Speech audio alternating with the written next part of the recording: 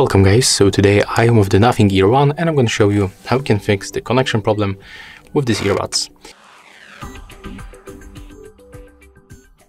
As you can see in my case, they appear on the list, but each time I try to pair them, unfortunately there's this information at the bottom of the screen that they cannot communicate with my phone. So what I can recommend you to do in this case, simply go back from the pairing list, go back to the main Bluetooth settings and power off Bluetooth on your phone. The next step, you have to close and open the case for another time. Be sure that they are sticking to the pins, both earbuds, and then we have to use this button to move them to the pairing mode. When it will be turned on, this indicator will start blinking. So let's click and hold the button and take a look on the indicator. Right now it is blinking, so release the button.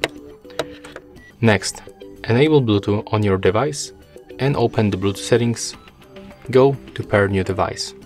Right now select the Nothing Gear from the list. And as you can see, right now we got finally the pairing request and we are successfully connected. So that's how we can fix this connection problem. That's how it works. In my case, everything is fine and I hope that it will also help you. So that's all for this video. If you find it helpful, remember to leave a like, comment and subscribe.